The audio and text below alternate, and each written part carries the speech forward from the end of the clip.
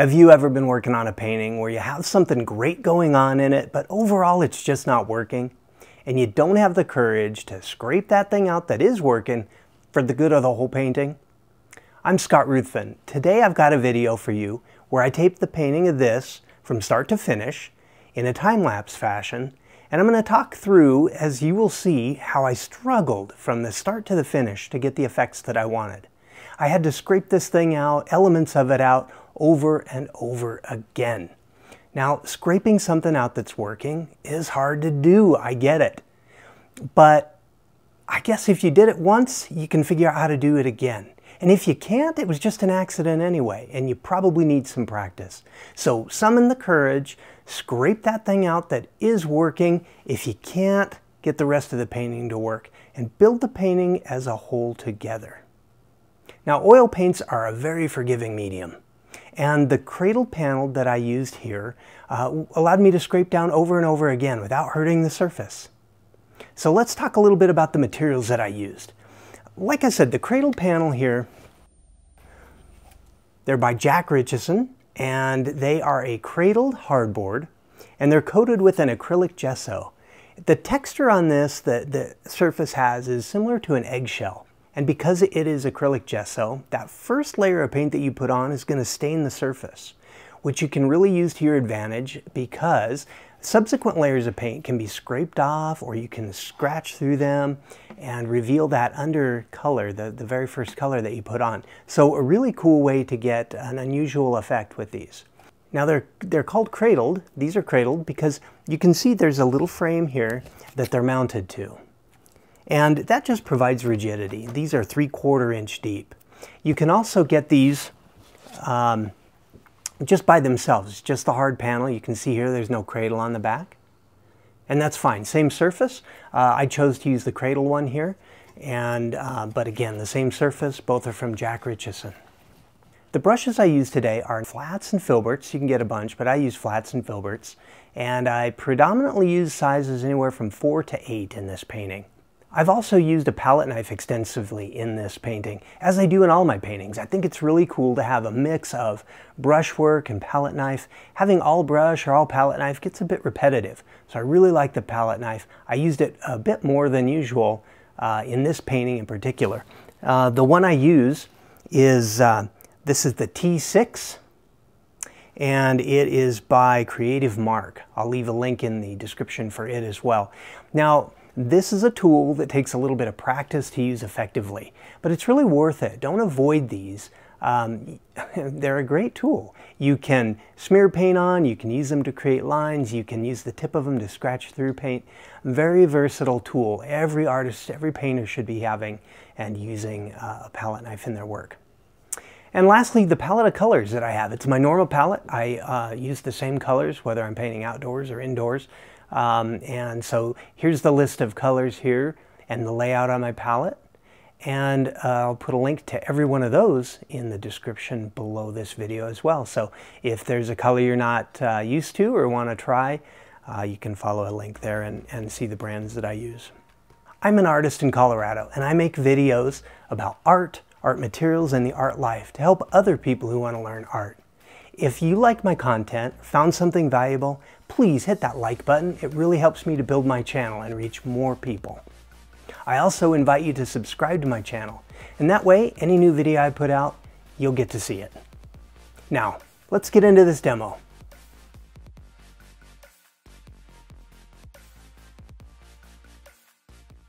Starting here with a tone of burnt sienna on the panel. Choosing that because the foreground is going to be need to be warm, the ground earth coming through. I'll wipe that top down though because it's going to be mostly sky. Don't need to fight that color. And now you see I'm measuring, where's my horizon? This is really important. I don't want that right in the middle of the panel. And let's get some drawing in here. The shapes are going to be really important to this piece. They're important to all pieces, but I really want to make sure that the composition is strong here and it's really shape driven.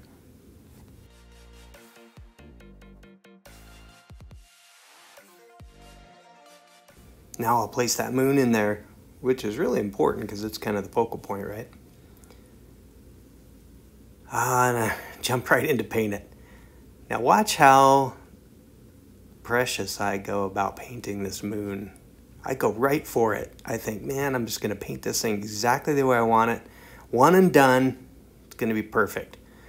So I am really, and keep in mind this is sped up, so right, I am just trying to get this exactly what I want. This is finished painting marks right here.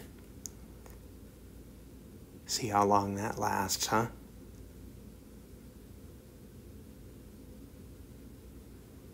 Just finessing it. You know, it's a ball, so I'm employing all the principles of light on form here. Love it. Oh my gosh.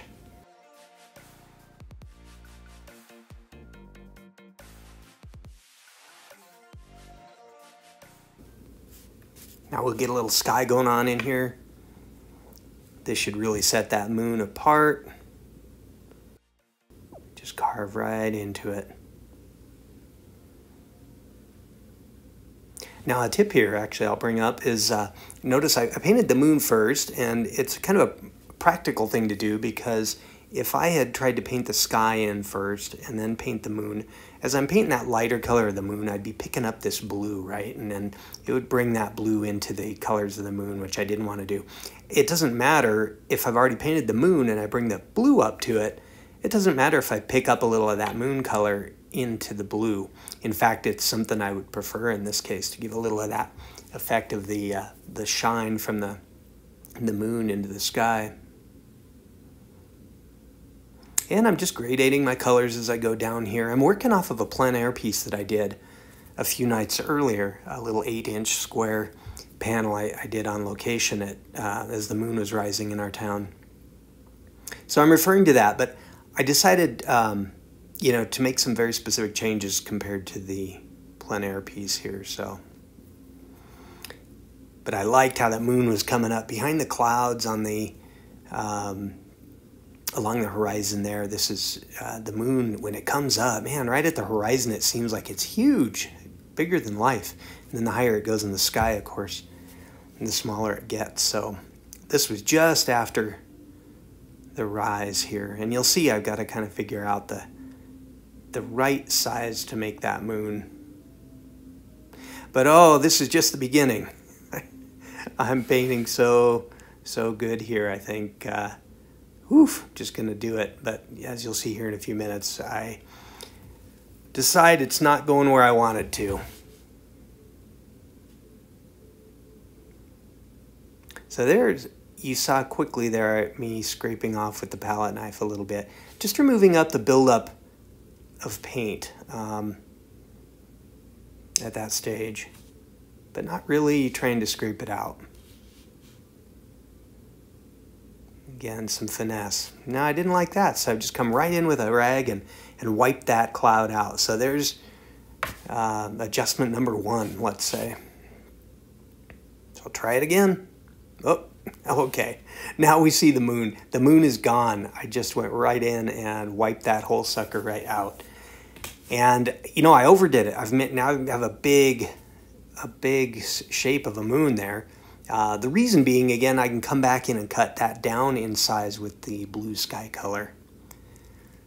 But my precious moon, I just, you know, without hesitation, it wasn't what I wanted, and I scraped all that paint off with the palette knife. Start fresh. Now what you see there, I'm taking a little of the paint off the edges, scraping it up, because I don't want a buildup of thick paint. The moon is off in the distance, and I want it soft and hazy.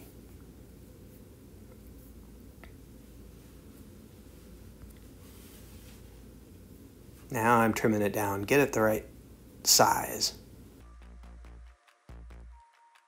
This brush is an ivory curved long flat from Rosemary and Company.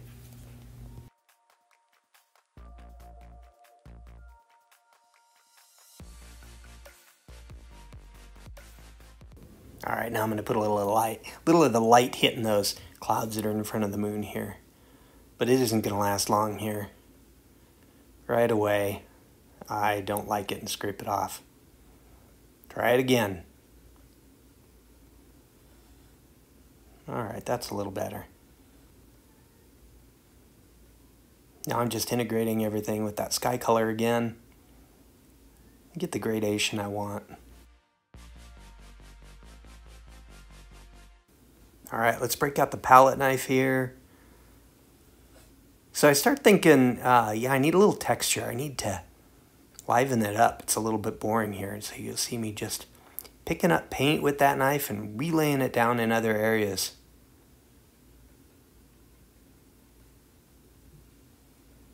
Not treating anything as too valuable here. Just going right into the moon even. Now look at how that sky has changed with a little palette knife work. A lot more interesting. Oh, and then I'm popping in some blue to make that darker blue to make the moon pop. And yeah, very different feel all of a sudden.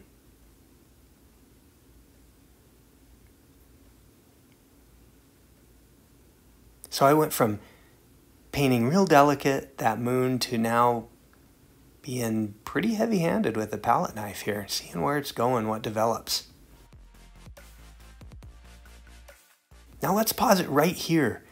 I really liked the way this looked.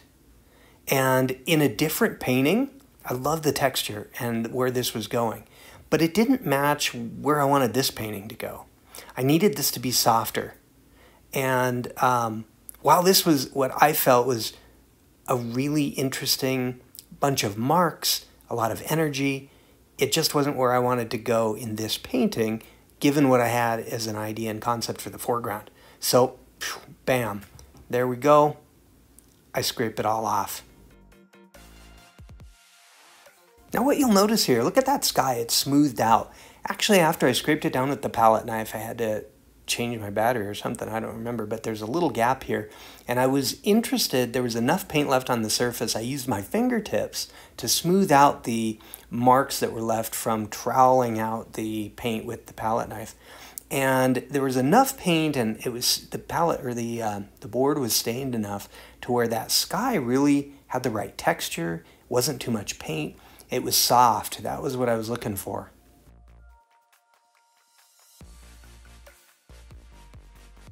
Now I'm painting, there's a bank of clouds right at the horizon there that are all sorts of blues and violets and mauve tones in there. Just gorgeous colors. I definitely want to get that. And that little smear below the moon, by the way, is the reflection in the painting. I think I showed that, the finished painting at the start, but that's what that piece is going to be. Now I'll get into painting that beginning of the landmass way off in the distance there.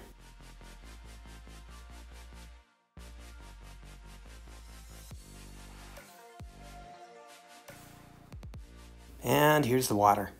Now you notice I'm back to the brush. Well, for a minute. So I'm using the palette knife to scrape out paint I don't want, really, but I'm not painting with it like I did in the sky a little bit ago. So I'll get most of my paint in, and this is how I do it quite often, is I'll put a lot of my paint in with the brush, and then I'll move it around and create those edges and such with the palette knife, and then even come back again with the brush. But right now, what's most important is the value, the dark to light nature of that water there. Because this is just the very first pass of many that'll go into building this water up.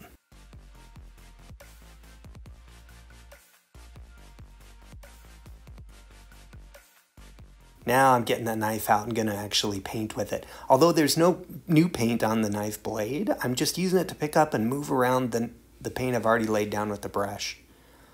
And it gives it more of a, what I would call a painterly, for lack of a better, more descriptive word, but add some texture to the paint surface.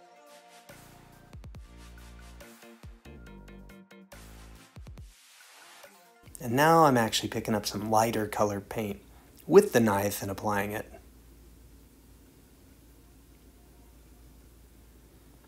Some of that sky shine that happens on the plane of the water as it's further away from you. It's starting to come together. You know, it's reading pretty well right now. But I have this challenge here now to integrate the reflection of the moon into that water without, it needs to look naturalistic, but not overdone. And you're going to see me struggle with this. I will do this over and over. So there's round one. Put it in, scraped it off, didn't like it. Now I got to put some more blue in and keep that water all working together. So I may like the water, one little aspect of it, but if I can't get that moon to integrate in there, I got to scrape the whole thing out and start over, paint that whole body of water again.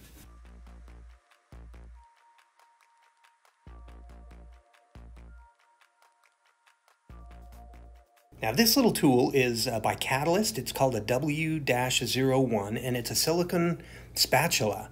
And wow, a great little tool for certain jobs. A different feel than a palette knife though. I'll put a link in the description below.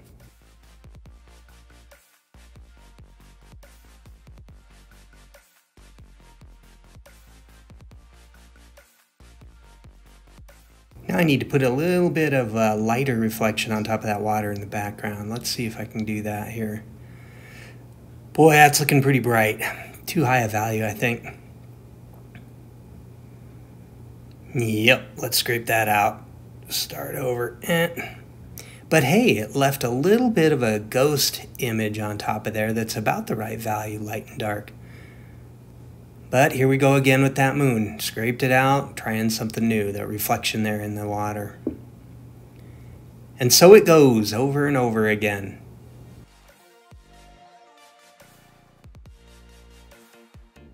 But you know what? If you settle and you look at that painting on a gallery wall later, you're gonna say, I'm not happy with the moon, the reflection there, or whatever it is, right? So don't give up on it. Keep working and be courageous.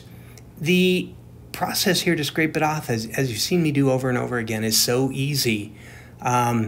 Really, the tough part is just the mental part of bringing yourself to scrape out something that isn't quite working. Even if you have to scrape off the whole section of water in this case because one element isn't working. It's the only way to move forward, and it helps you progress not only that painting, but your skills overall as a painter. As you can see, I've started to work on some of the trees in the middle ground, I guess, here. And, you know, this is a common trick. I've left the shine of the moon, the reflection of the moon alone now. I wasn't getting it. So rather than just keep hammering at that, I'm not in the right space to get that the way I want it. I'm going to shift gears and work on the trees here for a little bit. And so that's a great trick. Sometimes you just need to get away from that thing that you're struggling with for a little bit. Work on something you're different or something you're more comfortable with and can have some success on, and then come back to that other thing later. The other part of that, though, really is, if I had this other element, I'm building these trees in here now, with those in the painting, that's going to impact how the rest of the painting looks as well. So I will work on the water later, but it's all going to be in relation to the painting as a whole, which will now have trees in it.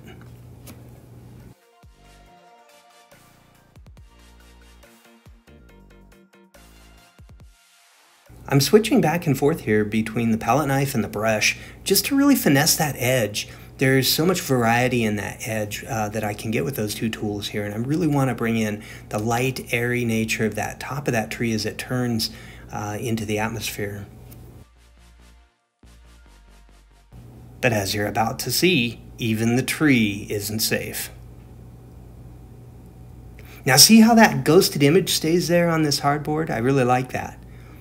So I know what's there, I've got something to build on, and even though I've scraped it out with the palette knife, really the colors and the image are still, a ghost of that is still there. And I'll attempt it again here, till I get it right. Now introducing this little tree that's basically in the water, on the edge of the water, but it's, you know, painted into the water there, makes managing the water a little more difficult. I need to paint this tree very intentionally because I really only get one shot, or again, I'm going to have to scrape out not only the tree, but a good portion of that water.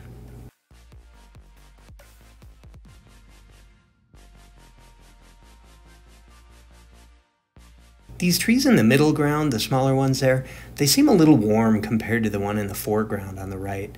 So I'm trying to cool it down, but it's just not working. So here I go, scraping the trees out. I think this is the second time. I'll try again. And you know what? Let's just try it one more time here on the trees. Oh my gosh.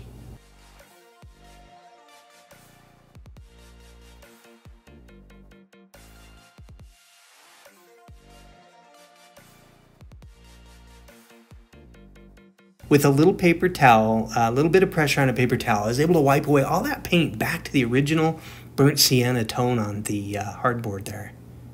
And we start again. But the key is with this that as I scrape away, I can work a painting over and over, an area over and over again. And each time it looks fresh because it is. I've basically made a clean slate. I'm going to take another shot at it. And hopefully with a little more of an assured hand and a vision of where I want to go with it. And so the end result is looks more spontaneous, even though it was very laborious.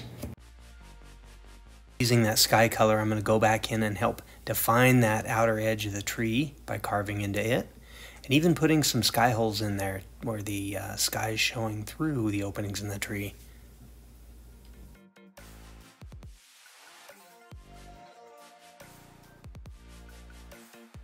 Alright, let's get going on this foreground here.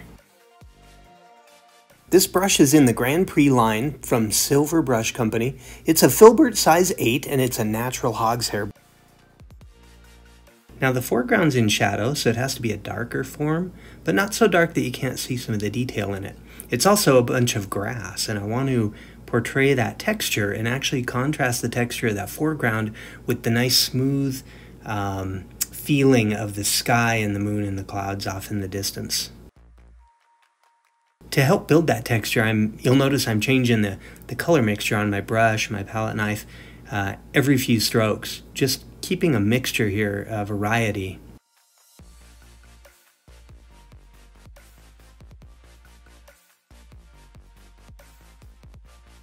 I'm not so happy with the foreground either, so I first tried to smooth it all out with a brush, get an even tone of color, which I could make as my base. But I think there's too much paint ultimately, and I scrape it off with the palette knife as well. Again, leaving that ghost image there that provides a foundation to build upon, so not all is lost there.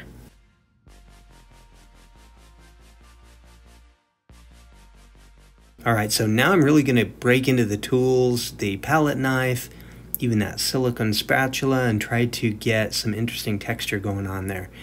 And some things I like and others I don't, but I'm going to keep working it here. I like this cool violet color in the shadow. And now I'm going to add some kind of highlights to the top of the grass where it's catching some of that light from the moon. And it's nice and cool, add to that effect of the cool evening.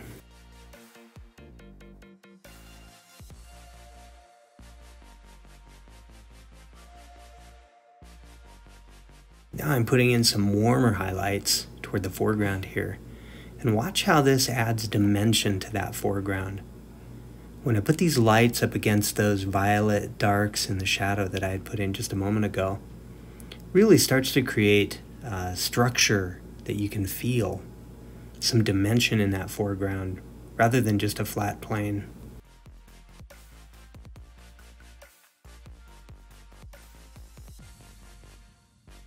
Here's that palette knife again, adding some random textures in here with it. It's just a great tool for that. Let's shift gears and go finesse this water a little bit. Now I always fall into this trap. I'm really working and finessing that water, right? But I don't have the moon reflection in yet. So I am likely to have to repaint all of this if I don't get that right when I decide to put it in. One of the things I remember when I was plein air painting though in this scene is there were bands of when water is still, but you have little areas where wind is blowing across it, creating some ripple. Those ripples reflect the sky, and the areas that are smooth are much darker, and I remembered that pattern, so I decided to put that in here. Now you might wonder what I'm doing here. I'm just using a brush to selectively soften and actually get rid of some paint ridges that are reflecting the overhead light in a way that kind of detracts from the effect of the painting. Although it's sped up, the painting at this stage is much more deliberate. It's slowed down and I'm refining some of the details.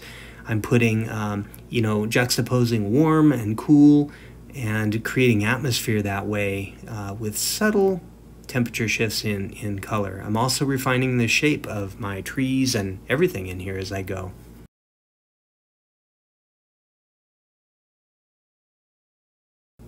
Oftentimes at this stage, what's missing to really make a convincing shape is a few good darks. So let me lay some in here and look at how this tree changes. You don't want to go overboard, but I see this a lot with students as well, especially in the foreground. Some good strong darks really anchor that foreground. You couldn't put a big strong dark in that far background, right? Or it would bring it forward because it's way back there, so there's not that contrast of values. But in these shapes here in the foreground, those darks really anchor them and bring them forward. And with that foreground in now, I can better judge the rest of the painting, and I see that the lights in the water could be brought up even a little bit lighter than I had them. So I'm going to reestablish some of those and heighten that lightness a little bit more. And the moon even needs a little more work here, adding a little more color to it. Now this looks like a million little brush strokes, but I have to be really careful here. I don't want the size of the moon to grow, and that would naturally happen if I'm not paying attention. And I'm smoothing it down because I really want that soft glow look. I don't want to destroy that with too much paint. And even using my fingers here. And a quick check just to make sure that shoreline is level and flat. Now what if I had been avoiding this entire time? You guessed it, that reflection of the moon. Here are the palette knives I've been using in this painting. The top one is a Scuola, and it's made in Italy, and the shape is SC1. That's the one on top here. The other one is a little bit bigger and different head shape. It's the T6 by Creative Mark. I'll add some links below for them.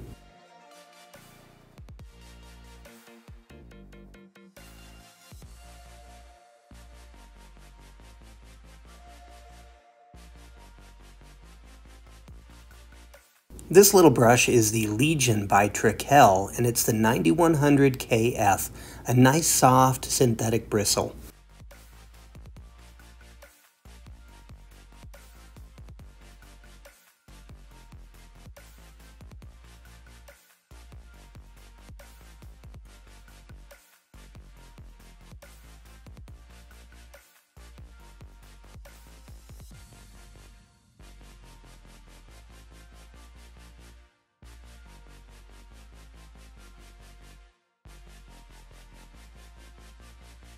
Hey, now that was fun. I hope you enjoyed the demo and you found something useful. Just a reminder, your likes, comments, and shares help me build my channel. They tell YouTube that my content is worth sharing, and that lets me reach other people who are trying to learn about art. And that's really what's important to me. Now, I'd like to hear from you. Two things. Would you go in the comments below and let me know, first of all, what was something from this video that you learned or an aha moment that you'll take away and implement in your own work? And two, what is something that you want to learn about that you'd like to see me make a video on in the future? And until next time, I'll see you then.